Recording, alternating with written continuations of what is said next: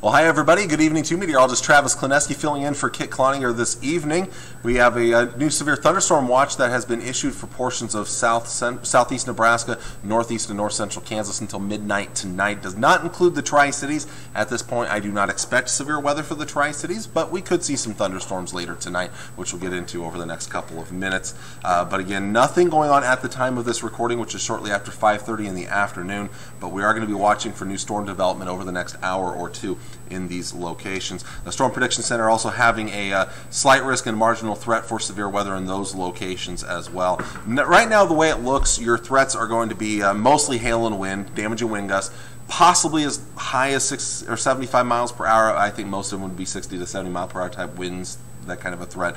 Hail could be as high as 2.5 inches in diameter, but most of the time won't be quite that strong. And then even an isolated tornado or two can be a possibility. But again, I don't expect a ton of severe weather for the local 4 viewing area. This is going to be on the edges of the viewing area over the next couple of hours. So let's take a look at my Futurecast product here, and you see our cold front, which is slowly shifting southeastward, almost stalling out. Really, it's very slow to move here, but over the next couple of hours, and I'm actually going to roll through this manually so you see it.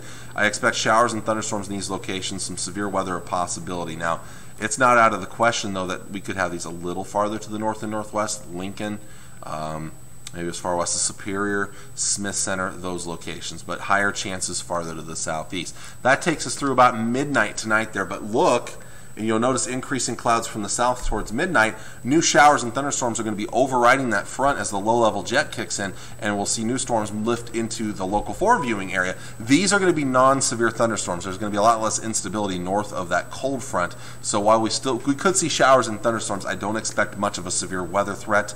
Your best chance of maybe a couple of stronger storms would be where they flare up there in southeast Nebraska, as you kind of saw there late in the night here. But we'll see a pretty decent chance of rain overnight. I don't think it'll be copious amounts of heavy rainfall, not worth a flood risk or anything like that, other than maybe southeast Nebraska, where there is a flash flood watch out in far southeast Nebraska. I'll get to that here in just a bit. And then even into tomorrow morning, about 7 o'clock, southeast Nebraska, still a pretty decent chance of rain and thunderstorms. Still about a 30% chance around the Tri-Cities, 20% chance for Kearney. And then quickly kind of shifting those out of here by 8 or 9 o'clock in the morning. Clouds eventually giving way to sunshine in the afternoon. And a very pleasant day temperature-wise. We're talking about 70s for highs and mostly low and mid-70s. So a very nice day temperature-wise, not terribly strong winds with that high moving in.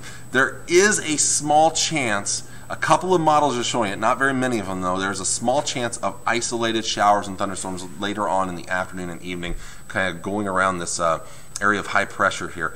You can kind of see them there. Again, will they happen or not? That's still kind of iffy right now. I'll kind of back that up. And they'll probably die out after sunset, to be honest. Like I said, some models, most models actually don't even show it. Only about 1 or 2 do, and this one happens to be one that is, and that's why I decided I better include a 20% chance of rain and thunderstorms in the afternoon and early evening hours. Once that clears out of here, it'll be clear, cool for Sunday night into Monday morning. Monday looking fantastic, a little warmer on Monday though.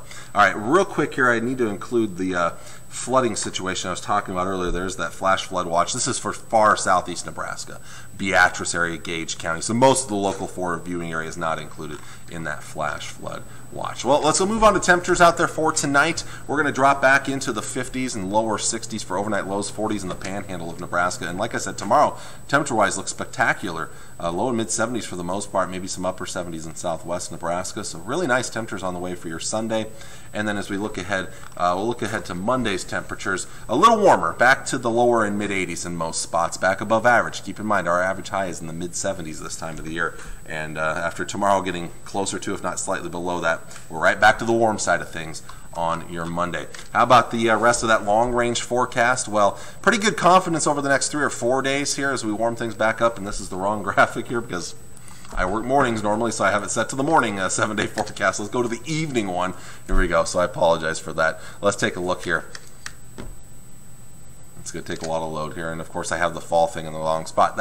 tells me I need to fix that before the show. Anyway, it's in the right spot as you look at the 7-day forecast. You can see, though, warming temperatures Monday and Tuesday for the first 2 days of fall. There is a slight chance of rain and thunderstorms late Monday night into Tuesday, mainly Tuesday morning. I think Tuesday afternoon dry. But staying on the warm side Tuesday, we could be pushing mid and possibly even upper 80s. Some models have us close to 90 on Tuesday. It's going to be pretty toasty again, but short-lasting as we are right back to the 70s Wednesday and Thursday. A little bit breezy out there as well with dry conditions. That's where my forecast models start to kind of skew away from each other towards the very end of the week here.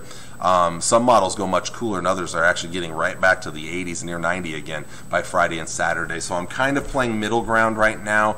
There's not much confidence in that forecast for Friday and Saturday.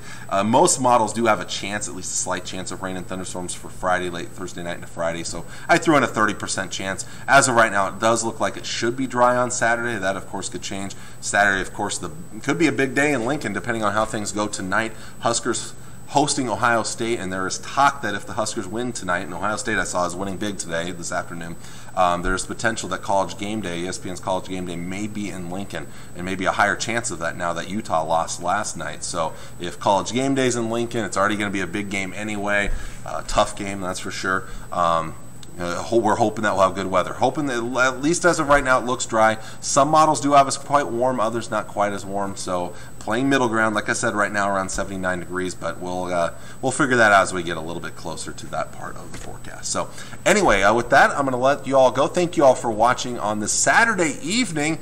And of course, just in a little bit over an hour from now, hour and 20 minutes from the time of this recording, the Huskers will be beginning their game against Illinois on Big Ten Network. So go Big Red. Hope you all have a wonderful rest of your weekend. I believe Tim is filling in for Kit tomorrow evening. I'll be back with you folks on Monday morning. Take care, enjoy your evening, and God bless. Bye.